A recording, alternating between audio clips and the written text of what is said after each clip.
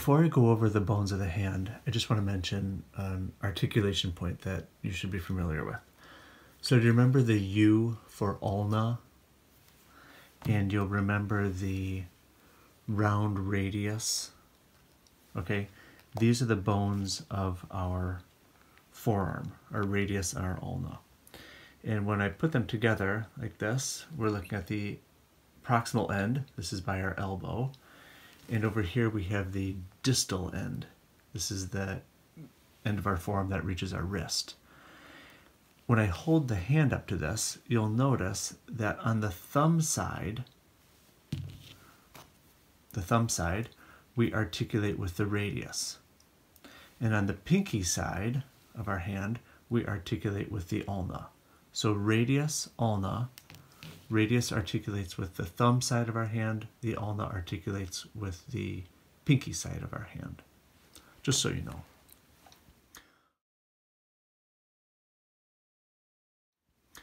Okay, so what do we have here? We're looking at the hand, and we're actually looking at the hand and the wrist. So what do I mean by that? If I put this model on my own hand, right, you'll notice that these are actually the bones of the wrist. Okay, when I up, down, at my wrist here, okay, it's actually flexion, extension at the wrist. That's these bones gliding past one another here. Then we get to the bones of the hand. Then we get to the bones of the fingers. Right? So the entire thing are not just your fingers. It's bones of the hand and bones of the fingers. And the way that we actually describe this are our carpals, bones of the wrist, from the word carpus, meaning wrist.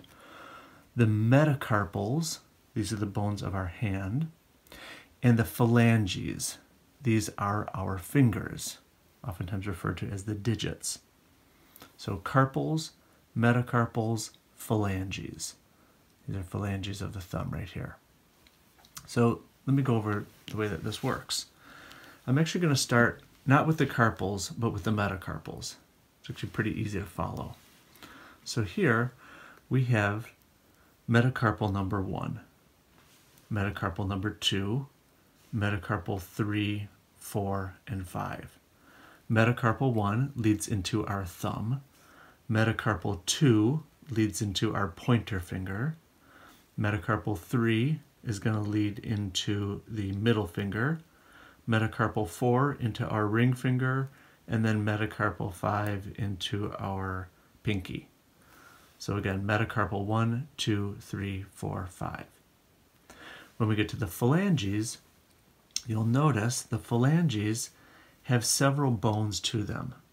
So here you'll see 1, 2, 3, 1, 2, 3, 1, 2, 3, etc.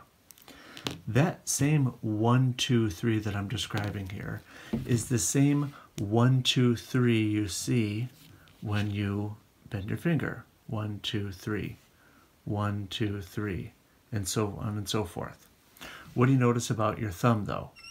Your thumb, which is called digit number 1, really just has a 1, 2, and that's proximal distal. The others, it's proximal middle distal.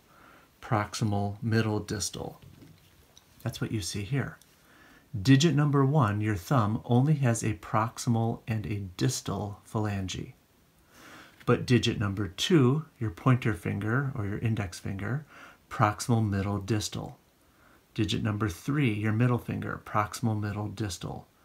Digit number 4, proximal middle distal. And your pinky, digit number 5, proximal middle distal. So your phalanges of digits 2, 3, 4, and 5 have proximal middle and distal phalanges.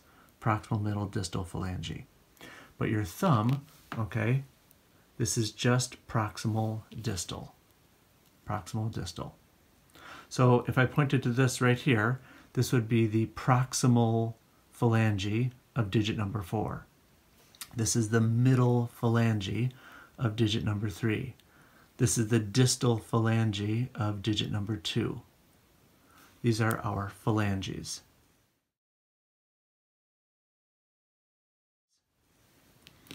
If we come all the way to the bones of our wrist, I've always thought of this as, there are 8 bones, but I've always thought of this as 2 rows of 4. There's sort of a bottom row when you look at it here, which is actually the more proximal row. And then there's an upper row, which in anatomical position is the more distal row. But we have 1, 2, 3, 4 bones here, and then 5, 6, 7, 8 bones here.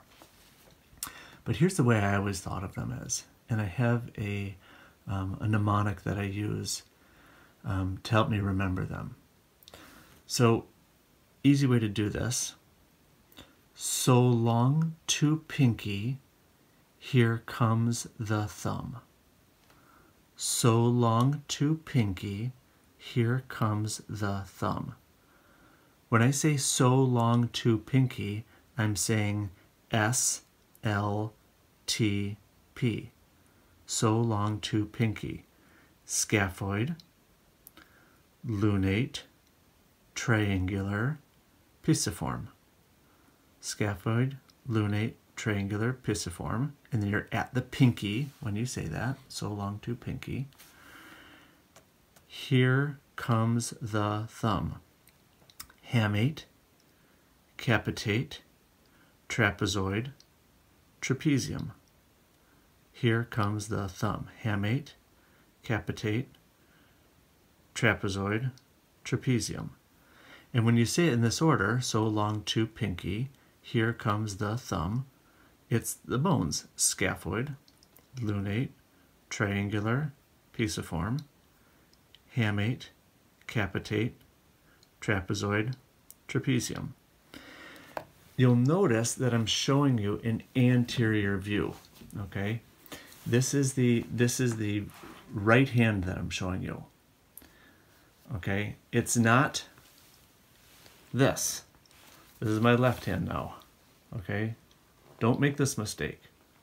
Now, how do you figure that out? How do you know if you're looking at this hand or this hand? Because I could put both my hands together like this and both my thumbs are pointing the same way. But obviously this cannot be both hands. It's got to be one or the other. So again, if you look at sort of the natural arc that your hand has at rest, you'll notice there's an anterior and a posterior side. You can sort of see that natural arc.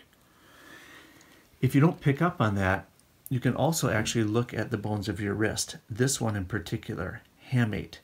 So hamate, if you notice, sort of has this little hooked portion to it right here. If you see that little hooked portion of hamate, you are looking at the anterior side. If I flip this over now, pardon the blue ink spot, you're looking at the posterior side. The mnemonic still works. So long to pinky, here comes the thumb. Scaphoid, lunate, triangular, pisiform, hamate, capitate, trapezoid, trapezium.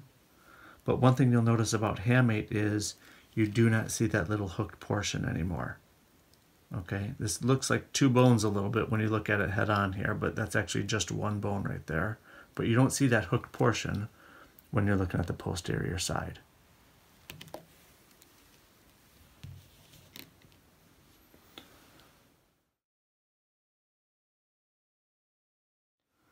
Quick review of the entire bones of this structure. We're actually looking at our wrist, our hand, and our fingers. So bones of the wrist are called the carpal bones. Remember the carpal bones?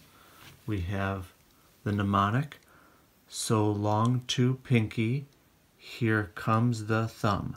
Scaphoid, lunate, triangular, pisiform, hamate, capitate, trapezoid, trapezium. When we look at the bones of our hand, we have our metacarpals. Metacarpal 1, metacarpal 2, metacarpal 3, 4, and 5. Those are the bones that actually sit in our hand itself. And then we have the bones of our digits, or our fingers. These are our phalanges. Remember, on digit number 1, our thumb, we have a proximal and a distal phalange. On digits 2, 3, 4, and 5. This would be our index finger, our middle finger, our ring finger, and our pinky. We have a proximal, middle, and distal. Proximal, middle, distal phalanges.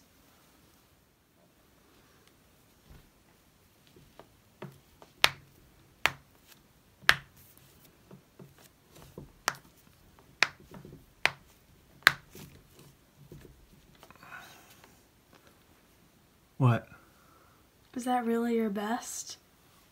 Yeah, why?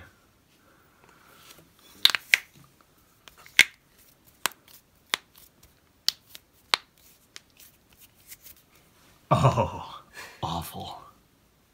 Wait, I think I have one more.